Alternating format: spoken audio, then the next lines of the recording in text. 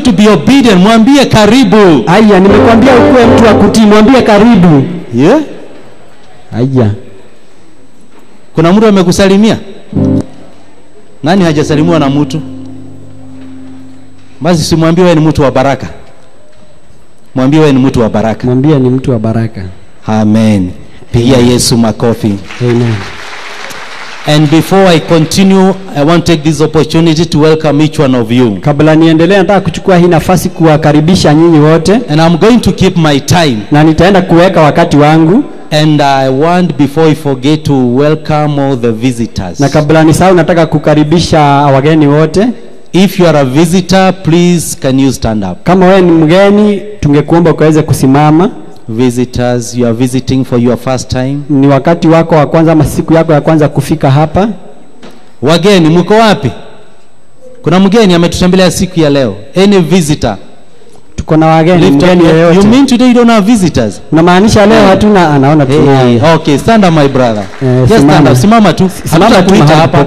Usio unajua wengine wanaogopanga wataambiwa wakuje hapa. Hatutakuita hapa. Do you have anybody else?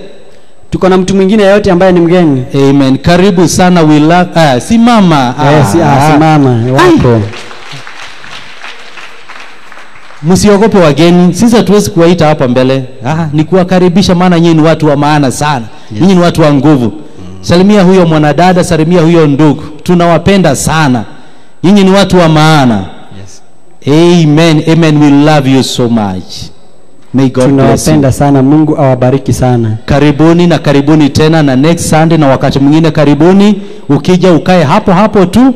Bishop usema usibebe hiyo kiti, lakini kuja ukikalie. Sawa sawa? Amen. Basi karibuni sana, we love you. Na baada ya ibada wageni, hapo nyuma kutakuwa na viti tawekwa. Hakikisha usiende nyumbani, uende ukae hapo, kuna mtu atakuja kuwahudumia kwa jina la Yesu. Tunawapenda sana. God bless you. Mungu awabariki sana. Tunawapenda. I thank God because of another opportunity to minister the word of God. Nashukuru Mungu kwa sababu ya nafasi nyingine ya kunena neno lake. Who can remember what I talked last? The last time I ministered, who can remember what I talked about? Nani anaweza kumbuka lile neno ambalo nilihubiri wakati huo mwingine? Can somebody remember? Kuna mtu ambaye anaweza kumbuka? I know there are teachers here. Kuna walimu hapa kina Githai. And I told you one day when I was a UT teacher, untrained, not trained, untrained. Na siku moja wakati alikuwa mwalimu ambaye hajahitimu ama hajatrainiwa. We used to come and do revision. Tulikuwa tunakuja na tunafanya revision. But today I'm not going to do revision. Lakini leo hatutafanya revision. I'm just asking. Leo nauliza tu. Can you remember what I said last? Unaweza kumbuka vile nilinena wakati huo mwingine? Can somebody shout with the shout of the Holy Ghost and tell me what I spoke about? Kuna mtu ambaye anaweza shout tu atuambie nini tulisema ama tulihubiri wakati huo mwingine?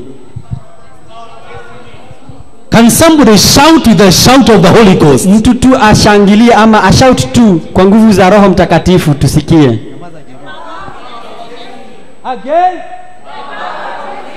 The power of destiny. Kwani sauti yangu atabira mic na washinda. Can somebody say the power of destiny? Mtu aseme nguvu za hatima. And today I want to speak another message entitled God of the 11th hour. Leo nataka kuongea ujumbe mwingine ambao ni wa Mungu wa lisaa la 11. Ni sawa sawa tu. Okay.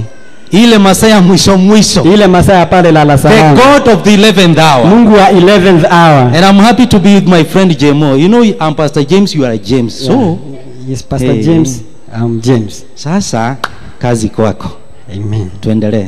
Hallelujah. Let's go to our Bible in the book of Isaiah chapter number 49 from verse 15 to 19. Tuingie katika Biblia zetu katika Isaiah 49 49 15 to 19.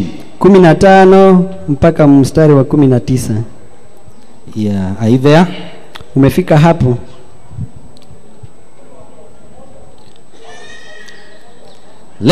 We shall go, you'll follow me verse after verse, my brother James. Okay. Can a woman forget her nursing child and not have compassion on the son of her womb? Surely they may forget, yet I will not forget you. Je, mama aweza kumsahau mtoto aliyeko matitini mwake akinyonya? wala asiwe na huruma juu ya mtoto aliyemzaa. Ingawa anaweza kusahau, mimi sitakusahau wewe. See, I have inscribed you on the palms of my hands. Your walls are continually before me. Tazama, nimekuchora kama muhuri katika vitanga vya mikono yangu. Kuta zako zi mbele yangu daima. Your sons shall make haste, your destroyers, and those who laid you waste shall go away from you. Wana wako wanaharakisha kurudi, nao wale waliokuteka wanaondoka kwako. Lift up your eyes, look around and see. All these gather together and come to you. As I live, says the Lord, you shall surely clothe yourself with them all as an ornament, and bind them on you as a bride does. Inua macho yako ukatazame pande zote. Wana wako wote wanakusanyika na kukujia. Kwa hakika kama vile niishivyo, utawavaa wote kama mapambo na kujifunga nao kama bibi arusi, asema Bwana. Verse 19, for your wastes and desolate places and the land of your destruction will even now be too small for the inhabitants, and those who swallowed you up will be far away. Mstari wa 19, ingawa uliangamizwa na kufanywa ukiwa na nchi yako ikaharibiwa, sasa nafasi itakuwa finyu kwa ajili ya watu wako, nao wale waliokuangamiza watakuwa mbali sana. Amen. That is the word of God. Hilo ndio neno la Mungu. And I want to speak about the God of the 11th hour. Anataka kuongea kuhusu Mungu wa 11th hour. Ile 11th hour, masaa ya mwisho mwisho.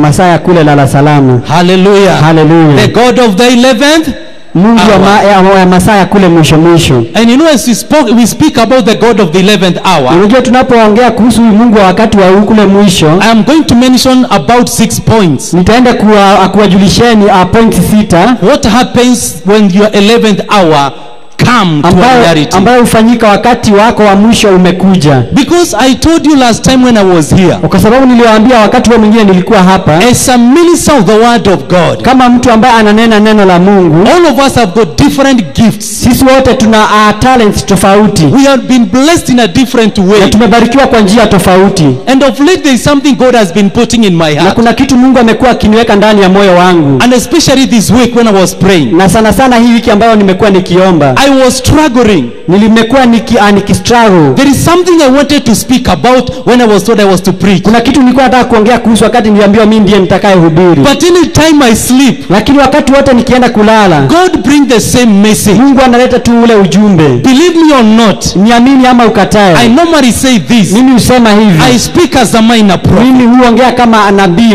mdogo. But I told you one day, lakini kama nilivyowaambia siku moja, don't despise the minor prophet. Usikaweze kudharau hao manabii wadogo. Because they also wrote the Bible. Kwa sababu hata wao pia waliandika Biblia. And there is something God spoke to me this week. Na kuna kitu Mungu aliniongelesha hii wiki. That this is an hour, ya kwamba haya ni masaa, for people to encourage themselves in their God. Ya watu kujitia nguvu katika Mungu wao. Not our God. Si Mungu wetu. In your God. Katika Mungu wako. The God of heaven that you trust upon. Mungu wa mbinguni ambaye wewe huamini. Time of living as corporate Christians is over.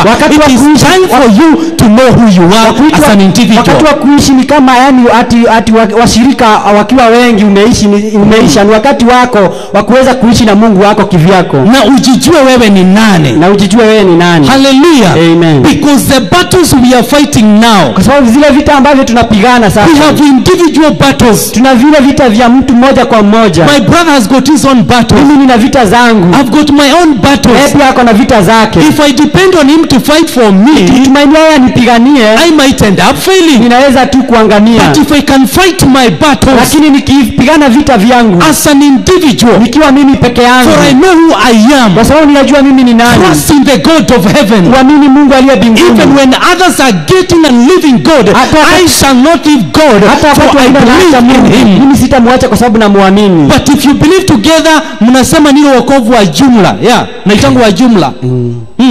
It It is very dangerous. Ni vibaya sana ama ni hatari sana. And therefore God gave me this message to come and God gave me a message to come and encourage somebody. Mungu alinipatia ujumbe huu nikuja nikutia nguvu. Because the ministry God is giving me in my heart. Kwa sababu ile ministry Mungu ananipatia ndani ya moyo wangu. To bring somebody in the kingdom and to encourage him to live for God no matter what he or she is going through. Nikutia mtu nguvu ya kwamba akaweza kuishi ndani ya Mungu, haijalishi yale mambo ambayo anapitia. Because situations can change but God cannot change. So mambo mengine yanaweza kubadilika lakini Mungu wetu hawezi akabadilika. Seasons can change but God cannot change. Nyakati zinaweza badilika lakini Mungu hawezi kubadilika. Even you can change. Hata wewe mwenyewe unaweza badilika lakini Mungu hawezi badilika. Can you tell your neighbor God cannot change? Ambia rafiki yako Mungu hawezi badilika. That's why the Bible says, hivyo ndio maana Biblia inasema that our Lord is the same yesterday, kwamba Mungu wetu yeye ndiye jana, leo na hata milele. Because he is unchangeable. Kwa sababu yeye hawezi badilika. If you believe in unchanging God, kama unaamini ndani ya huyu Mungu ambaye hawezi badilika, it means he can change situations. Inabadilika yeye,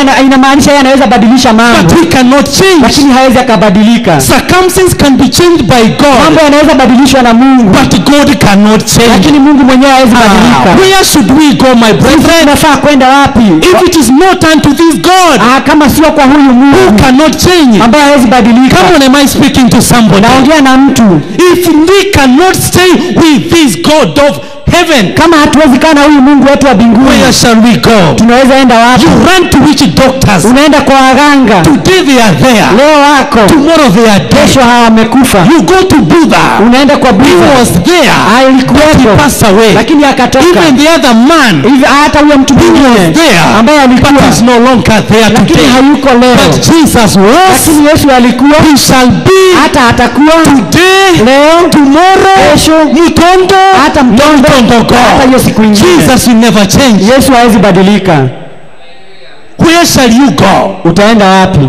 It is better to remain with this God. Ni jambo la busara kukaa ndani ya huyu Mungu. And I normally tell people, na mimi huambia wherever I go, ya kwamba mahali popote unaenda, no excuse to leave this God. Haufai, hauna sababu yoyote ya kuacha huyu Mungu. There is no excuse you can give me that will make you to leave this God. Kuacha huyu Mungu. Because I have seen people who love one another. Kwa sababu nimeona watu wanapendana sana. And they end up divorcing. Alafu wanaachana. But our God cannot divorce you. Lakini Mungu wetu hawezi kukuacha. Oh, hallelujah. Hallelujah. Can a woman forget her suckling child? Mama anaweza sahau mtoto mwenye ako katika matiti ya kinyonya. Can you imagine that? Hebu fikiria hilo. I'm doing an introduction.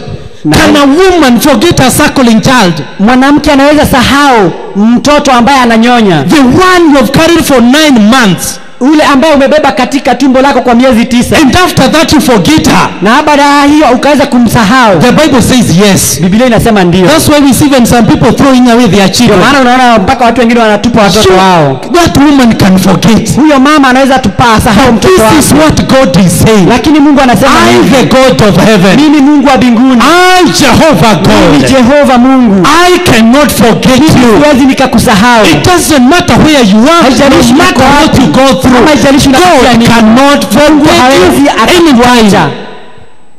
That's why the Bible says ndivyo maana that he has written your name in the palm of his hands. Ya kwamba ameandika jina lako kwa viganja vya vidole vyake. Viganja vya mikono. Viganja vya mikono yake. Can somebody do like this? Hebu mtu afanye hivi. Fanya tu namna hii, sikwambii nisalimie. Wewe nakwambia ufanye namna hii. Na si yule jamaa wa wrestling anafanyianga watu hivi.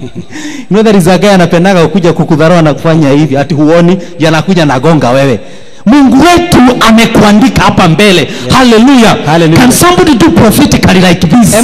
Mtu afanye hivi kwa unabii. God has written your name in the palm of his hand. Mungu amekuandika katika jina lako kwenye viganja vya mkono wake. And the Bible says, na Biblia inasema, our God does not sleep. Ya kwamba Mungu wetu huwa halali. He does not slumber. Na hata huwa hasinzii. Every time, wakati wote, he is seeing you. Anakuangalia. No matter where you are. Haijalishi uko wapi. Even when you are crying and saying, hata wakati unapolia na kusema, ole wangu, it seems nobody is after me. Ni kama hakuna mtu yote ananijali. God still saying, bado anakuambia, I can see you. Kuona vizuri. Hallelujah. Hallelujah. You have prayed and unprayed. Na umeomba na maombi kaisha. Umeomba maombi yote yakaisha. You have fasted and unfasted. Na umefast mpaka umemaliza. But your name, lakini jina lako is in the palm of God. Katika viganja vya Mungu. Oh, hallelujah. Hallelujah. No matter how much time you have fasted, haijalishi umefast muda mgani, and instead of things becoming better, badala ya mambo yakuwe mazuri, things are becoming worse, mambo yanakuwa mabaya. I'm here to encourage you. Niko hapa kukutia nguvu. Don't give up. Ya kwamba usiweze continue. Endelea. Tap your neighbor and tell him continue. Shika jirani yako mwambie endelea. Even if nothing seems to be happening, hata ingawa mambo inaonekana hakuna jambo lolote linafanyika, continue. Endelea. So you are written.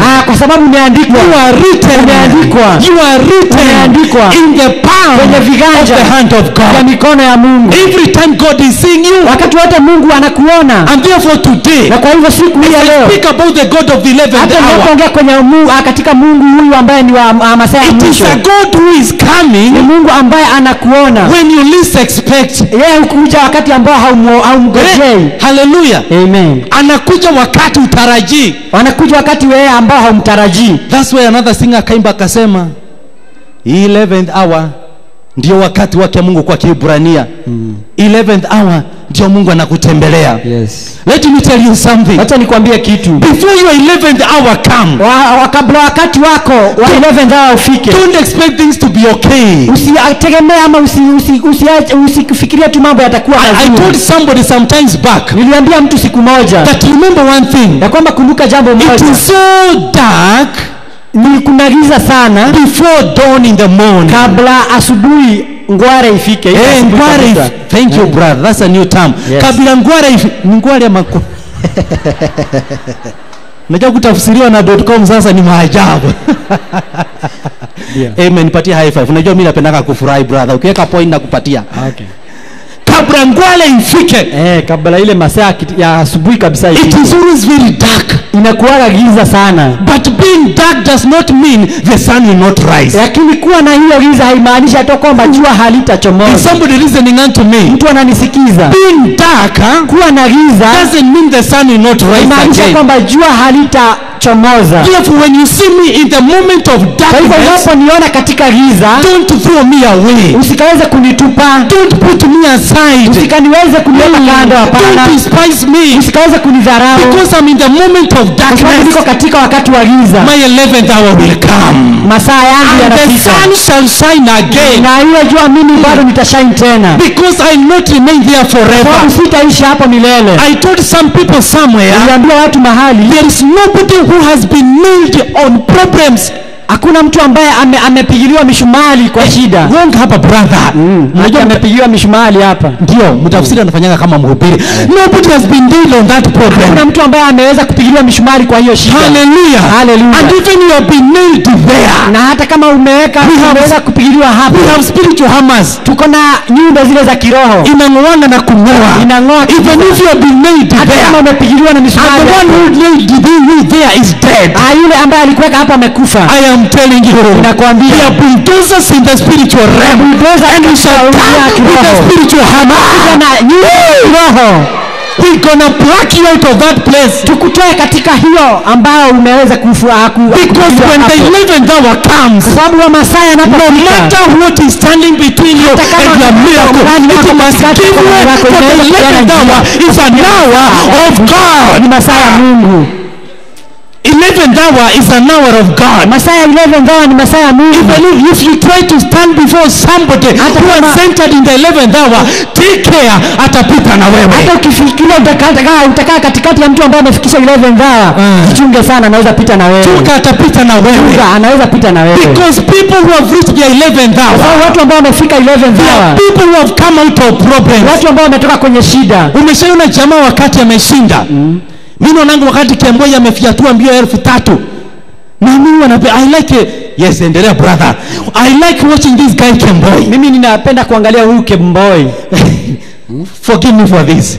But I like the way he does. Lakini mimi hupenda vile yeye. Mshaikuona vile ana dance. Ukiona immediately after winning, kuna kawimbo kuna wimbo kuna kawimbo anaimba anakatika anacheza anakatika. It is because after great struggle he has won. Baada ya kushindana kuna kushinda. This is what will happen. Hii ndio ambayo itakayofanyika. After our 11th hour come. Baada ya 11th hour yetu imefika. Those who had given us names.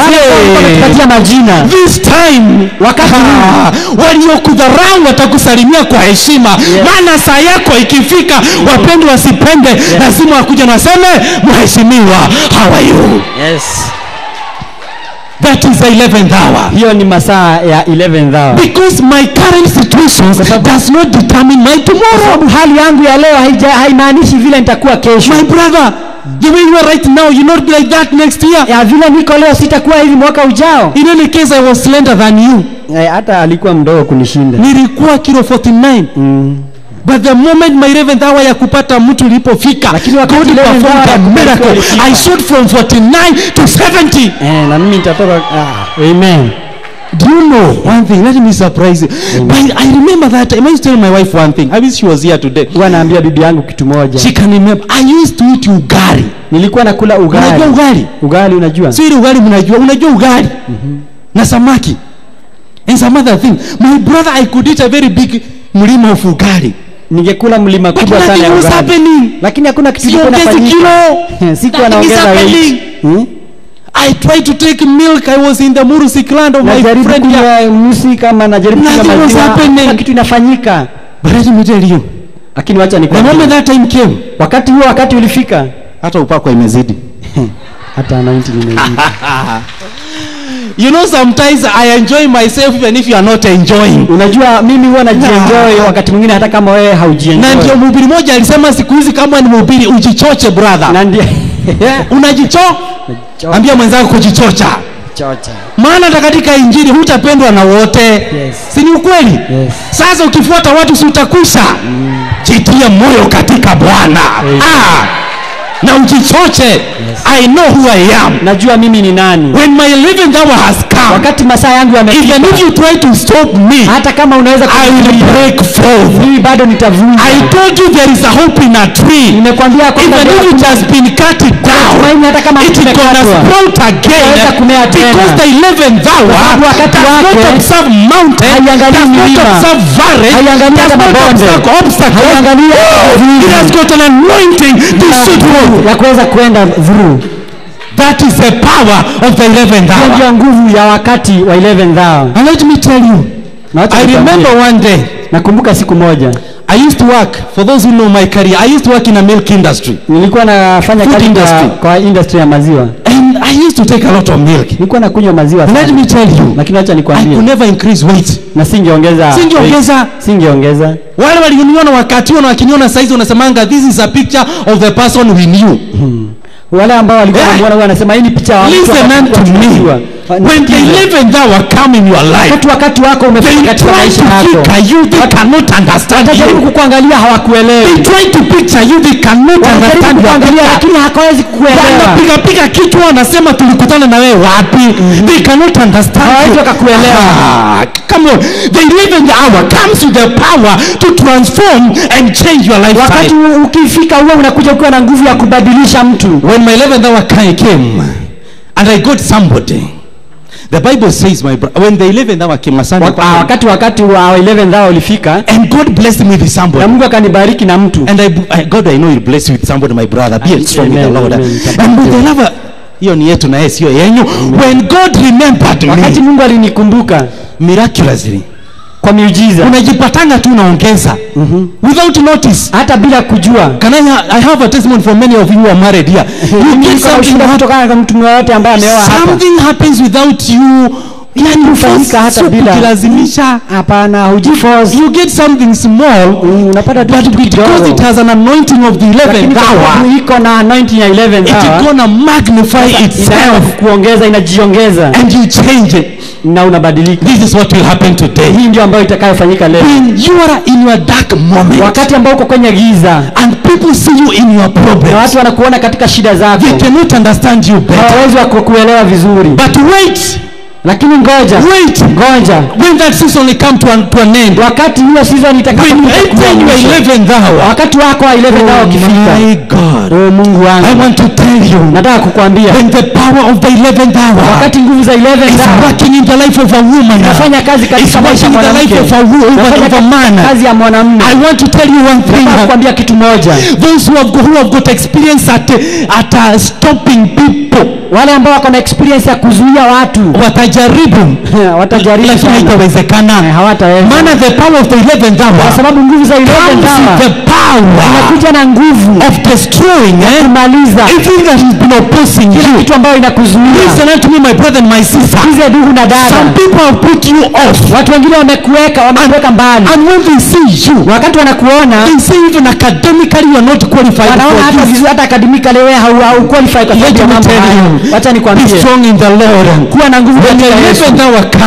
Wakati wako utafika. Waliokuwa juu, wale ambao walikuwa watakuwa wameruka juu yao. Amen. Because the 11th hour. Sababu wakati wa Mungu, the power of promotion. Kuna nguvu ya kukuinua. And I believe that's why the Bible says. Ndio maana Biblia inasema the last shall be the first and the first shall be wa mwisho watakuwa wa kwanza na wa kwanza watakuwa wa mwisho. If you don't take care, kama haujiangalii vizuri. Point number one. The power of the 11th hour. Nguvu za 11th hour changes your disappointment into divine appointment. Inabadilisha kuvunjika moyo kwako. Unapata ile appointment. Unasema tu ataelewa. Unakuwa tu inakuwa ni kama appointment sasa. Andika chini Mark chapter 9 verse 14 to 29. Mark 9. Mark 9. Marko 9. Marko 9 verses 14 to 29. We are not going to read. Mstari wa 14. Mark chapter 9 verse 14 to 29. Marko 9 mstari wa 14 mpaka 29. That is point number 1. Hiyo ndio point number 1. When the power of the 11th hour is working. Wakati nguvu za 11th hour zinafanya kazi. God changes your disappointment. Mungu anabadilisha kuvunjika kwako kwa moyo into divine appointment. Na unaweza kuwa na appointment ya kitaua. This is a story about a father and a child who was born mute. Somebody who dumb. Hii ni historia ya mtu ambaye alikuwa ya baba na mtoto ambaye alikuwa amezaliwa bila kuongea. And I remember the father took this child to the disciples. Baba akachukua huyu mtoto akampelekea disciples wa Yesu. And this man was so disappointed. Na huyu mtu akawa amevunjika moyo sana. And because of disappointment, kwa sababu ya kuvunjika moyo, they started arguing with the disciples. Wakaanza kujibizana na disciples. Can I tell you a point? Wacha nikwambie kitu. You know disappointments. Wacha nikwambie kuvunjika moyo. If you are not careful, kama wewe hauko mwangalifu, you start quarreling with everybody. Utaanza kuargue na kukolide na kila mtu. Unaanza kugombana na kila mtu. Yes. You are so disappointed. Kwa sababu ya kwamba umevunjika moyo sana. You tried this. Unajaribu hivi, it failed. Inakataa. You tried this one. Unajaribu nyingine. Nothing seems to be happening. Ni kama hakuna kitu kinafanyika. Until you say, mpaka unasema inaonekana nimerogwa. And you try, and that's why, listen to me. Na nisikize vizuri. And I normally tell the church like this. Let me talk slowly now. Na mimi huambia kanisa hivi, acha niongee pole pole. If you go to a preacher, ukienda kwa mhubiri, and every time when you come with the problems, na kila wakati unakuja na shida, anakuambia ulirogwa, ulilaaniwa, ulifanywa nini? There is nothing positive they are giving you. Na hakuna kitu ambacho ni cha kitu positive anakuambia. They are just adding more burden on your life. Anaendelea kukuongezea tu mizigo katika maisha yako. Run very fast. Potea haraka sana. Okay, haujaelewa. Sawa. I say run, nimesema very fast. Kimbia haraka sana. Umeelewa? I say run very, nimesema kimbia sana. Because of one thing. Kwa sababu ya jambo moja. If I believe in the God who is able to change situation, kama mimi naamini ndani ya Mungu ambaye anaweza kubadilisha hali, no matter how long it takes, haijalishi itachukua muda gani, I still say one thing. Mimi nitasema tu jambo moja. Just like the way the 3 young men confessed and said, kama vile watu watatu walivyosema, if God will save us, kama Mungu atatuokoa, it is okay. Ni sawa. But even if he doesn't save us, kama hatatuokoa pia, we are ready to die here. Sisi tuko tayari kufa hapa. But now, lakini sasa, people go somewhere. Watu wanaenda mahali. You are telling pastor, unaambia mchungaji, pray for me. Niombe. Things are so bad. Mambo ni mabaya. And because I want to get something from you, na kwa sababu nataka kupata kitu kutoka kwako, I'll tell you, mimi naona wewe, nakwambia nimeona hapo kwenyu. Yeah? With that in his prophetic ama spiritual, hapo kwenyu nikiangalia vizuri, hapo kwenyu nikiangalia tu, hiyo miti imepandwa hapo kwenyu karibu hapo na hiyo nyumba. Hapo ndio unaona kuna pepo iliwekwa hapo. Enda chimba karibu na hiyo ndizi. Hapo unakuja jamaa ameng'oa mandizi shamba mzima, akitafuta pepo kwa shamba. Sikiliza, pepo haziko kwa shamba, pepo ni roho. Inahitaji roho kutoa roho. Hallelujah. Amen. Am I speaking to somebody? Naongea na mtu. Ama sasa sijakuwa pastor, mimi nimekuwa mwingine. Listen to me.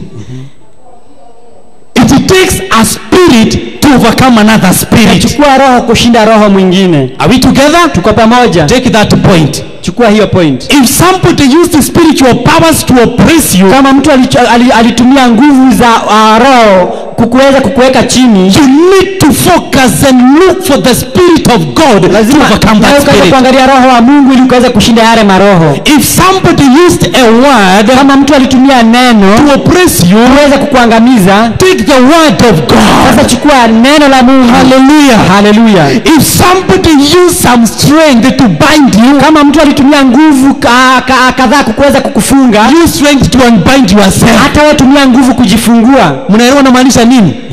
Saizi nikakamata my brother James. Yes. Nimfunge na kamba hapa kabisa. Acha nikufunge brother, lakini sikufungi kiroho.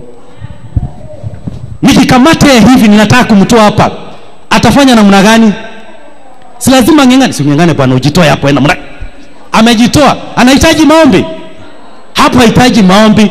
Lakini if I use a word, kama nikitumia neno to curse and bind this brother, kuweza kulaani mtu na kumfunga, if I was using demonic powers, na kama nimetumia nguvu za kishetani, he'll go back to the power of God. Lazima uende kwenye nguvu za Mungu and speak the word, na uende uongee neno against what was spoken upon his life, na zile maneno ambazo zilinenwa katika maisha yake. Listen to me, ladies and gentlemen. Nisikizeni hapa. Wacheni kuwa mnatishwa na watu. Wakati wa kutisha umekwisha. Our 11th hour has come. We know the truth. Wakati wetu wa kutisha umeisha. Sasa 11th hour yetu imefika, tunajua ukweli. And the 11th hour is an hour of visitation. Na 11th hour ni wakati wa kutembelewa na Mungu. You know the truth.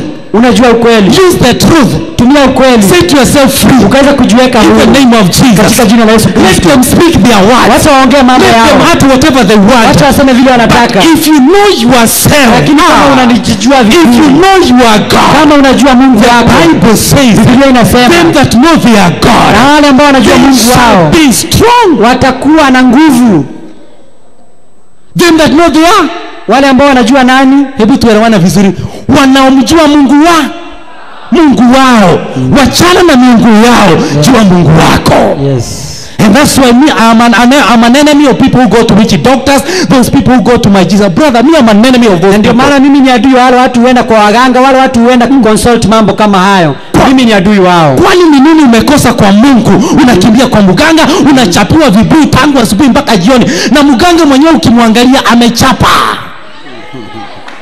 Kwani hata wewe usitumie akili uone? Ako down. Jamaa amechapa na anakuambia ati atakutajirisha. Chajitajirisha kwanza. Yeah. Si ni ukweli? Ukweli. Tuelezane ukweli bwana. Tusidanganywe. Have you ever seen any magician witch doctor who is clean? Umewahi ona mganga ambaye ni msafi? When I watch on the movies they are always very funny. Wakati mimi huangalia wanakaa watu funny sana. I don't want to say hallelujah for that. They look so funny. Hallelujah, wanakaa funny. And you as a Christian, you know the word, you live God, you mix yourself, unaenda pale usiku, unachapua vibuyu, asubuhi unakuja unasimama hapa, tunainua mikono juu, tunasema hallelujah, na ulilala kwa vibuyu. Shindwe in Jesus name. Shindwe. Time is up. Wakati umefika. Hallelujah. Amen. If your 11th hour has come, wakati wako umefika, you know the truth. Unafaa kujua ukweli. And the truth will set you free. Na ukweli utakuweka huru. You don't need to go to those people. Unafai kwenda kwa hawa watu. Faith Harvest International Church. Faith Harvest International Center. Never dare go to those people. Usiende kwa hawa watu. Tell them, waambie, I have a God who is alive. Mimi nina Mungu aliye hai. Their God is dead. Mungu wao amekufa. Their powers are human powers. Nguvu zao ni nguvu za watu. Lazima nguvu za shetani. And the Bible says, Biblia inasema, the devil has been cast. Ya kwamba shetani amelaaniwa. atalaaniwa. And the Bible says, Na Biblia inasema every knee shall bow na kama down. magoti yote yatapigwa. Every knee. Magoti yote. The Bible does not exclude anybody. Biblia inasema haiondoi mtu yote It hapo. does not exclude even the devil himself. Hata shetani yeye mwenyewe. Are we together? Tuko pamoja. It does not exclude even the devil and the Hata witch haitoi doctors. shetani hapo. Even the witch doctors will bow down. Hata waganga wote watainama chini. Watakiri Yesu ni Bwana. Yeah. Hallelujah. Amen. Wote watapiga magoti.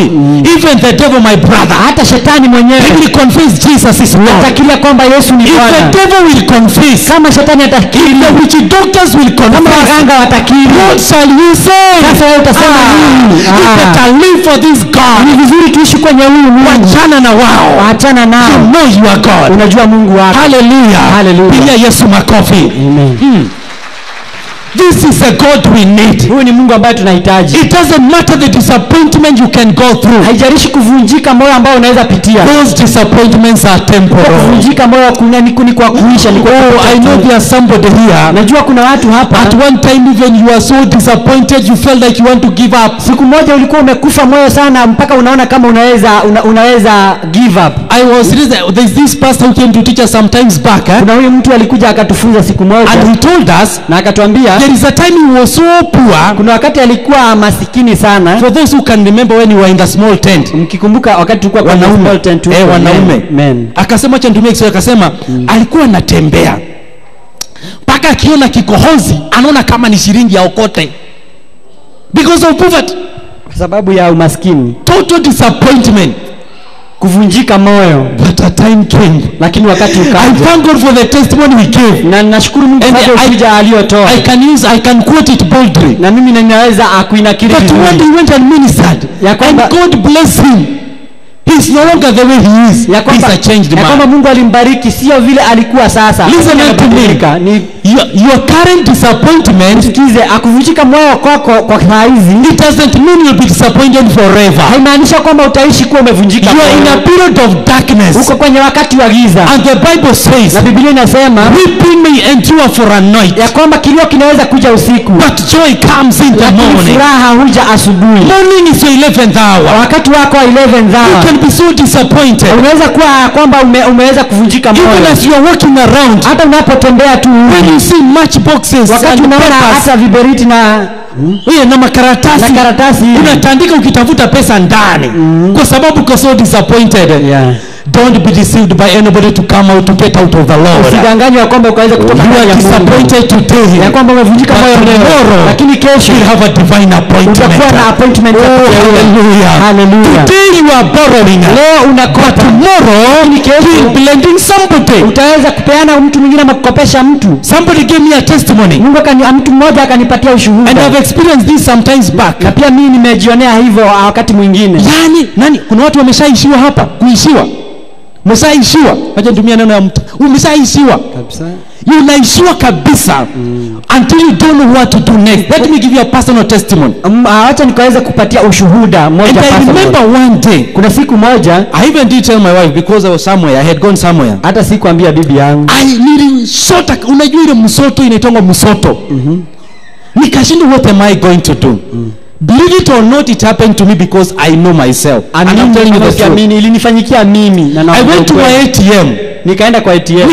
Nikaweka my ATM card in the machine, brother. Nikaweka ATM card yangu kwa machine. I saw it had negative 156. Nikaona ilikuwa nilikuwa nimekatakata mpaka sasa wananidai. Banki ilikuwa inadai. Nikajiuliza nitafanya nini? It was a total disappointment. Ilikuwa ni kuvunjika moyo kabisa. And I was in town. Na nilikuwa town. Huko mahali nimetoka. I was in town. Nilikuwa town. Sasa nikaanza kupiga mahesabu. What shall I do? Then I left there. Alafu nikatoka hapo. I went to another account I have. Nikaenda kwa account nyingine niko nayo. Nipoangalia nikaona iko na so moja. Now nikasema at least I'm happy. Ika moja katanifikisha nyumbani. But there is something I wanted to do. Kuna kitu nilikuwa nataka kufanya. I remember I went and sat somewhere. Nilikumbuka nilienda nikakaa chini mahali. After sitting down, baada ya kukaa chini, I started asking God. Nikaanza kuuliza Mungu, what shall I do now? Nitafanya nini sasa? And then I said, na nikasema, let me go and check. Wacha niende nikaangalia. Maybe I'm going to get some money. Maybe somebody has sent me money. Umeshai kufilisika mpaka unasema pengine mtu kimakosa amekutumia. Umeshafika to that point? Umewahi fika hapo? It reached to me. Ikanifanyikia. Believe me or not. Niamini ama ukae. Mimi sijui kama ni wizi, sijui kama mtasema ni wizi ama sio wizi. Mimi sijui, mtaniambia leo. So when I went to an ATM na sitasema ni banki gani, maana wengi wanafanya kazi huko. So when I entered into that bank, my brother, nilipoenda nikaingia kwenye hiyo ATM, tell me what I'm supposed to do now. Niambie nafaa kufanya. Nilipotaka kwenda kuingisha ATM kwa machine, I saw 10,000 zilikuwa zimejipanga hapo. Nilipokuwa nikienda kuingiza kadi nikaona 10,000 zimejipanga. Kama mtanihukumu shauri yenu. Sasa kama nyinyi mtanijaji, mimi au mtanihukumu shauri yenu. Mimi nilikuwa nimechomoka, ningefanya nini jamani? Si nilichukua nikienda kujisaidia. Zilikuwa hapo na ni ukweli wa maneno. Sasa ningefanya nini?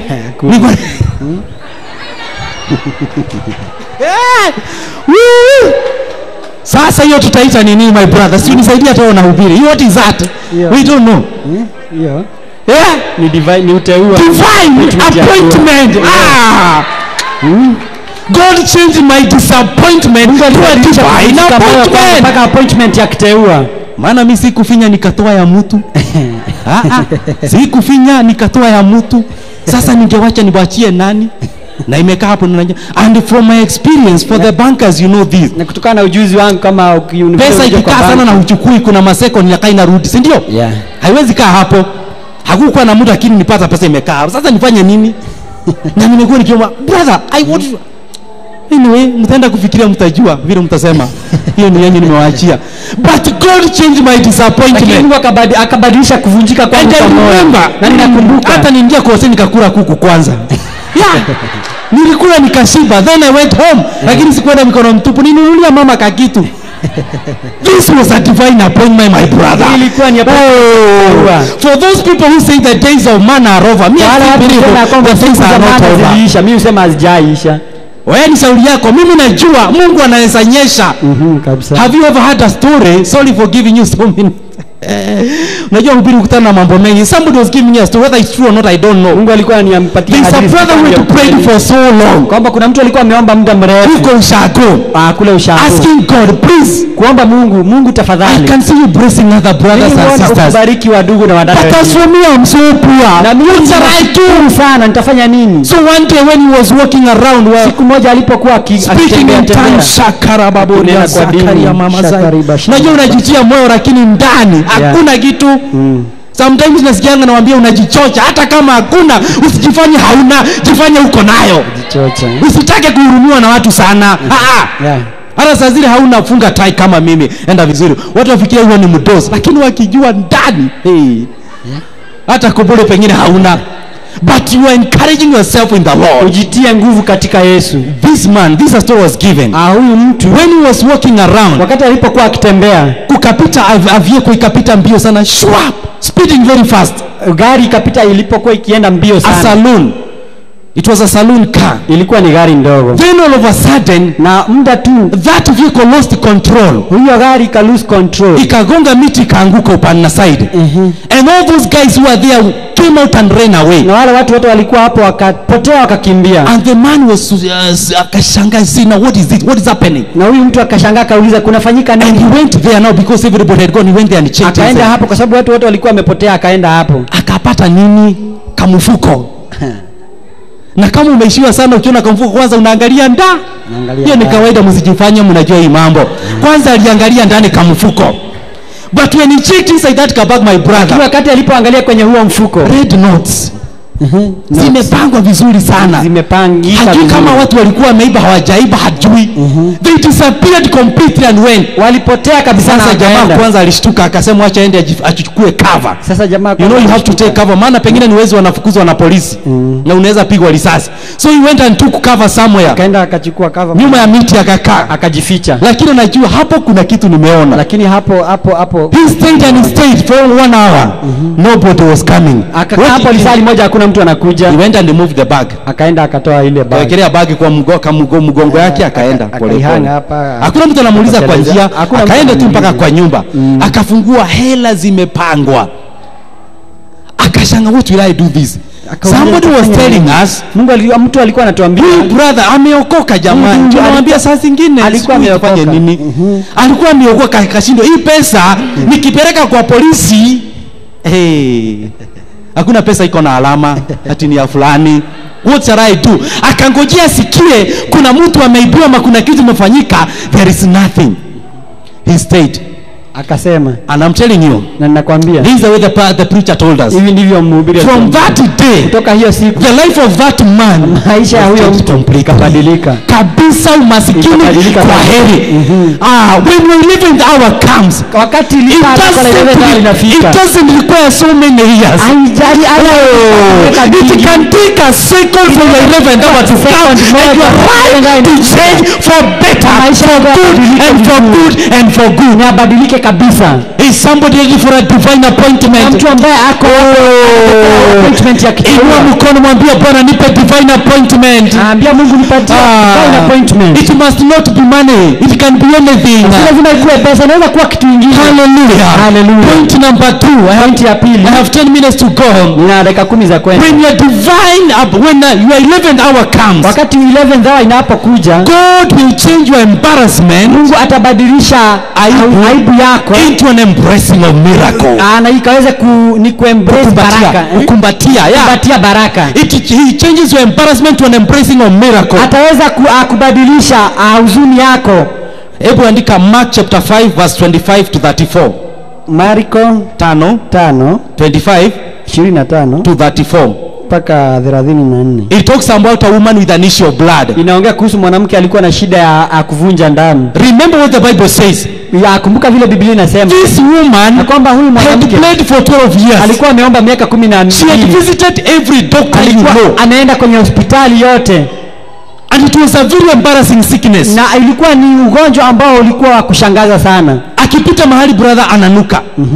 Nobody wanted to associate with her. Hakuna mtu alikuwa anataka kujihusisha na yeye. She was stinking. Kwa sababu alikuwa ananuka. She suffered for 12 years. Alikuwa ana ugonjwa huo kwenye miaka 12. But she knew one thing. Lakini alijua jambo moja. One day, siku moja, if I meet with Jesus, nikikutana na huyu Yesu, I know my problems will be over. Najua shida zangu zitaisha. To cut the story short, kaweza kukata hiyo story short. When she was walking around, wakati alikuwa anatembea tu, and she had people shouting and she was told Jesus was there. Akashangilia kwamba Yesu wako hapo. She decided to force herself.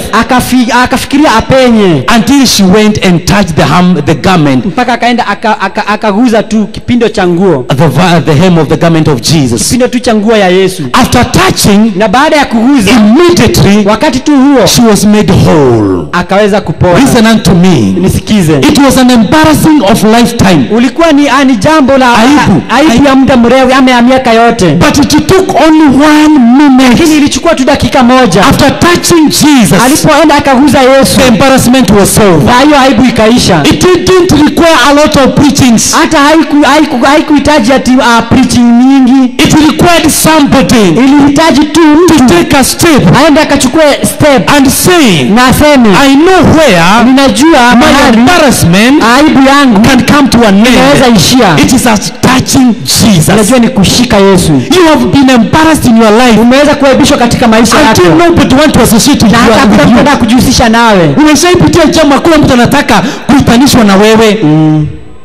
I have been hearing of stories. Nimesikia hadithi. When somebody commits maybe was known as a thug over a murderer. Kwamba mtu alikuwa mwizi ama mtu alikuwa muuaji. Until when he dies, mpaka wakati anapokufa, watu wanaposimama kwa mazishi, unasema huyu ametuacha, pengo lake alitajazwa na nani? Mwingine anasimama anasema huyu pengo lake huyu hatutaki lijazwe na mwingine kama yeye.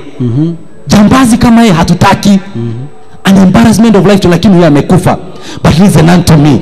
There comes another embarrassment in life. Nisikize, kuna aibu zingine katika maisha. Even as you are walking, hata unapotembea, because of your situation, kwa sababu ya hali zako, nobody want to be associated with you. Hakuna mtu anataka kuhusishwa na wewe. Do I have somebody here? Niko na mtu hapa. Even as you walk, pengine hata unapotembea, hata watu wakijaribu kukusalimia, unataka kusalimia mtu na kusalimia, yani hataki kusalimia vizuri, maana hataki itanisho na wewe brother. Let me tell you. Wacha nikwambie, usishtuke. Jitie moyo katika Bwana. Yes. You will not be embarrassed forever. Hautaaibishwa milele. You will be embarrassed today. Hautakuwa umeaibishwa leo. You can be given names by people. Unaweza pewa majina na watu because of your current situation. Kwa sababu ya hali yako ya sasa. But I want to tell you. Lakini acha nikwambie. If you can touch Jesus. Unaposhika Yesu. If you can touch Jesus. Unapomguza Yesu. Your embarrassment will come to an end. Aibu yako inaisha. Remember that harlot woman. Kumbuka yule kahaba. She came to Jesus. Alikuja kwa Yesu. She knelt down. Akakuja kwa Yesu. She knelt down. Akapiga magoti. Washed the feet of Jesus with her hair. Akaweza kuosha miguu ya Yesu. She was crying. Alikuwa analia. People tried to stop her. Watu wanamnyamazisha. But she knew. Lakini alijua. My embarrassment has to come to an end. Na kwamba aibu yangu imefika mwisho. Let me tell you. Acha nikwambie. In your moment of embarrassment. Wakati wako wa aibu. You don't need recognition from people. Wewe hata hauhitaji kujulikana na watu. Hallelujah. Hallelujah. Is somebody listening unto me? Mtu ananisikiza. Because your destiny. Kwa sababu hatima yako greater than your history. Ni kubwa kuliko hadithi yako. I'm tempted to go back to what I said last time.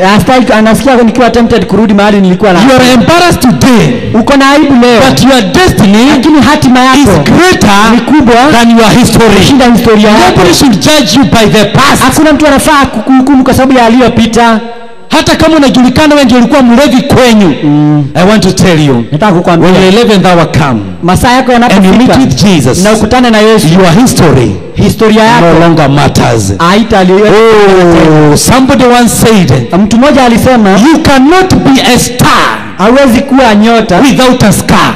Kama hauna. Let me repeat again. Yes. You cannot be a star. Hawezi kuwa nyota without a scar. Bila ni kilema. Ni kilema. Yes. Without a scar. Bila kilema. Hata ukiangalia wakimbiaji wote na wachezaji mpira hawezi kosa alama. Ni kweli? Yeah. Ni kweli? And that's why I normally tell people, and I said some Sundays ago. Niliwaambia Sunday nyingine. When you come to Jesus, unapokuja kwa Yesu, don't expect things to be so smooth. Usiexpect mambo yatakuwa you must be ready to fight. Lazima upigane vita. And as you fight, na unapopigana vita, God gives you victory. Mungu anakupatia kushinda. In your moment of embarrassment, katika aibu yako, you go through many scars. Unapitia hata katika vilema vingi. Utatukanwa, utaitwa majina, utawekwa majeraha.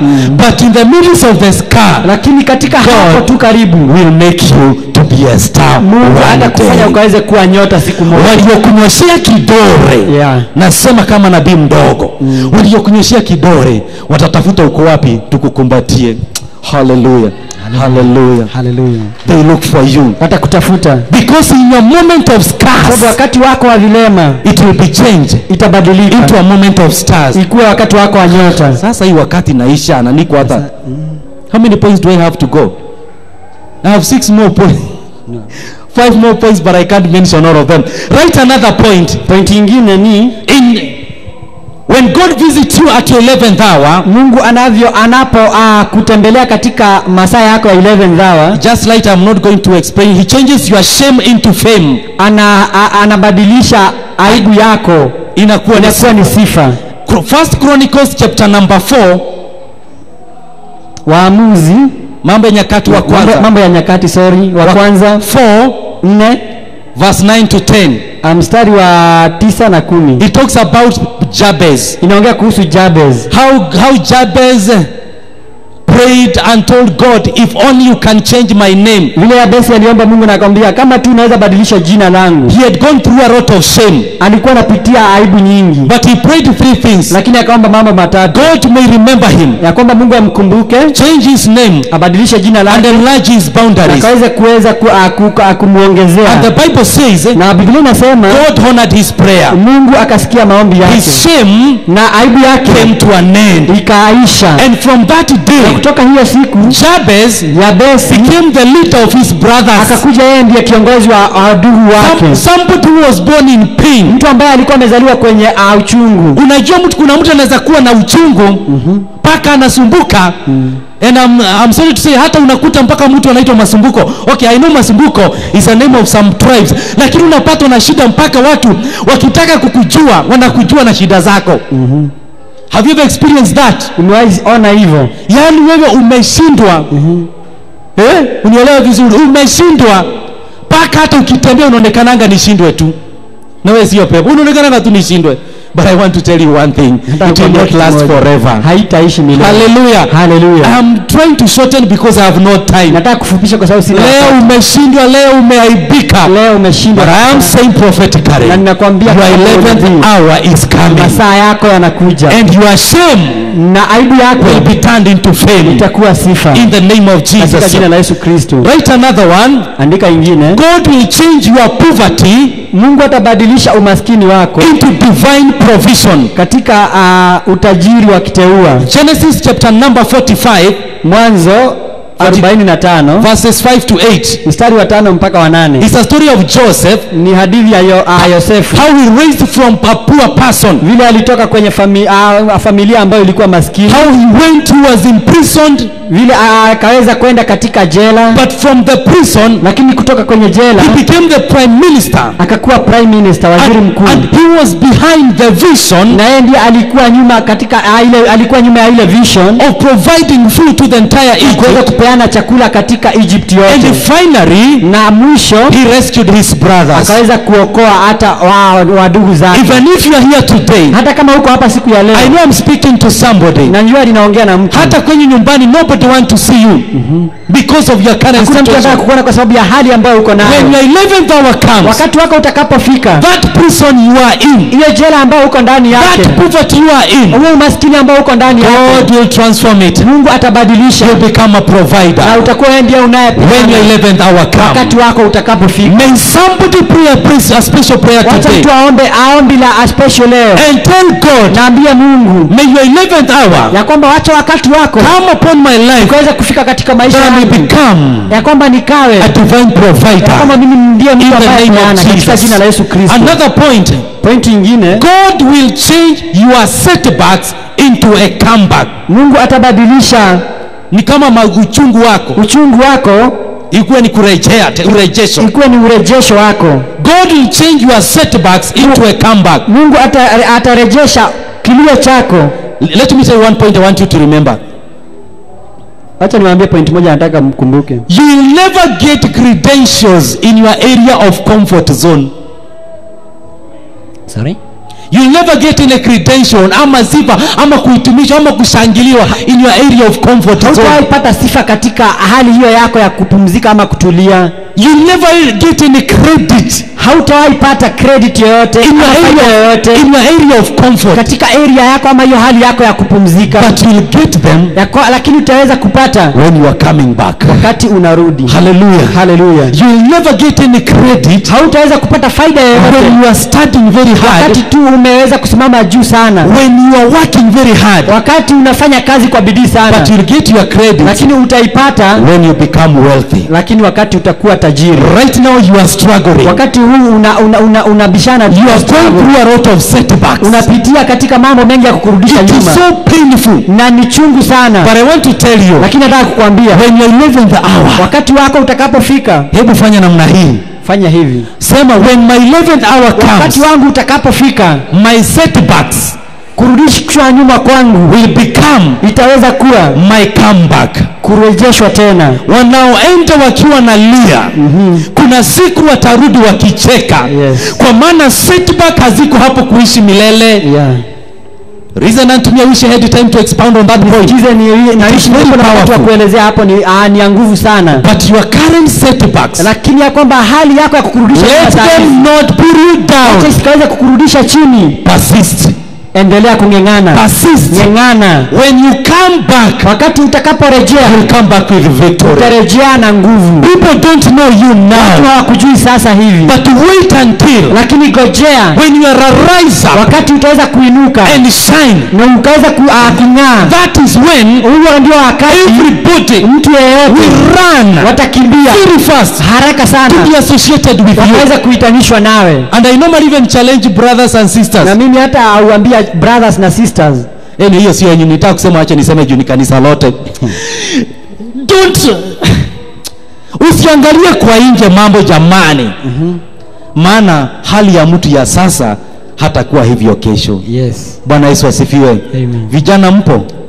Hali ya kijana mwenzako sasa hivi haitakuwa hivyo kesho. Yes. Kama Bwana amesema. Amesema. Hiyo sitaeleza zaidi. Kama tungekuwa na nyinyi tungeelezana vizuri.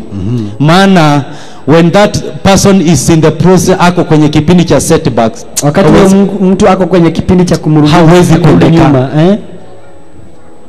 There is an example I could have given but I don't want to give. Kuna mfano ningepeana lakini sitapeana.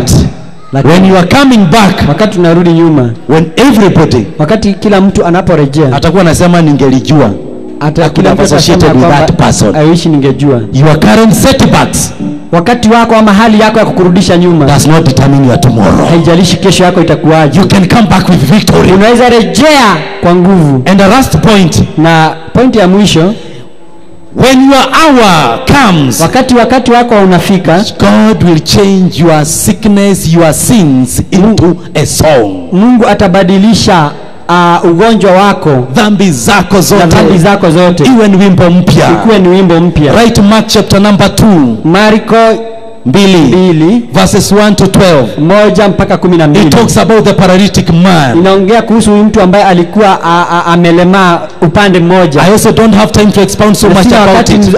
Kuelezea hiyo hadithi vizuri. But I want to tell you one thing. Lakini nataka kuambia kitu moja. When your 11th hour comes, wakati wako unapofika, God will also change your failure into victory. Mungu atabadilisha kuweza kushindwa kwako mpaka kuwa kwa ushindi. And he will change your sins, na atabadilisha dhambi zako into a new song. Ikuwe ni wimbo mpya. Listen unto me as I finish now. Sikiza ninapomalizia. Everybody look unto me here. Kila mtu niangalie hapa. There is a last revelation I want to give unto you. Kuna ufunuo wa mwisho nataka kukupatia hapa. Because I told you one day, sababu wakati nilikwambia siku moja, those people, hao watu who never saw Jesus physically, ambao hawakuweza kumuona Yesu kwa macho yao, normally do things under revelation. Huwa anafanya vitu kwa ufunuo. Hebu sikiliza hapa. Biblia inasema hivi, kama brother, this is what the Bible says, that when a sinner repents, wakati mwenye dhambi anapokiri, what does the Bible say? Biblia inasema nini? The Bible says, Biblia inasema, when a sinner repents, wakati mwenye dhambi anakiri dhambi zake, the whole heaven, bingu yote, sit down. We assume the heaven was seated down. Tunaasumia kwamba bingu ilikuwa imekaa chini. But when a sinner repents, lakini wakati mwenye dhambi ametubu, the Bible says, Biblia inasema, the whole heaven, bingu yote, they celebrate him. Wote wanashangilia. Hallelujah. Hallelujah. The greatest miracle, ile muujiza mkubwa sana, and the greatest visitation, na hata kutembelewa kule kwa ukuu sana, is the visitation of forgiveness of sin. Kutembelewa kwa kusamehewa dhambi zako. Getting your healing is not something that can make angels to celebrate. Kuponywa sio kitu inaweza fanya malaika wakaweza kushangilia. Umeshaisikia Biblia inasema ati kuna mtu alipona, malaika wakashangilia, Yesu akasimama akashangilia. Imeandikwa hivyo? Hapana. Tuongea kabisa kibiblia, hakuna. Hata ukipona, bingu haziwezi kufurahi, si ati wanakasirika, hawezi kusimama na kushangilia. Hata mtu akifufuka, lakini maandiko inasema wakati mwenye dhambi ameokoka, bingu zote zinashangilia. Can you tell your neighbor, salvation, ambia neighbor yako, is the greatest miracle that can make the heavens sana, ambayo inaweza fanya mbinguni to stand on your behalf, inaweza kusimama kwa ajili yako. Can you imagine, my brother? Hebu ifikiria ndugu yangu, fikiria ndugu na dada, wewe msichana nafula nekesa kama Wanjiru Atieno. Hebu fikiria Yesu akiwa ameketi kwenye kiti cha enzi. Brother, kaa chini. Yesu ameketi pale kwenye kiti, aone Kamau ameokoka, amuke aseme hallelujah, for the first time nasimamia Kamau. What a great joy for the heaven to stand because of kusimama kwa sababu yako. Hebu fikiria kila mtu ambaye ameokoka hapa, kuna siku Yesu alisimama. Mheshimiwa, for the first time the whole heaven said, siku moja ya kwanza mheshimiwa. Why? Kwa nini? Because of accepting Jesus. Sababu ya kuamini Yesu Kristo. When you get a visitation, wakati unapotembelewa in your area of sins, wakati wako katika dhambi zako, all the angels in heaven, malaika wote mbinguni, they stand because of you. Wasimama juu yako. Naitwa mheshimiwa. Let's stand up in Jesus name. Kusimama katika jina la Yesu. Tusimameni katika jina la Yesu. Father, we want to worship you. Baba, tunataka kuabudu. We want to bless you. Tunataka kukubariki. We want to give you the glory. Tunataka kukupa utukufu wote. Thank you, Father. Asante Yesu. I didn't have enough time to finish those points. Sikuwa na wakati wa kumaliza hizo pointi zote. But I thank God I've got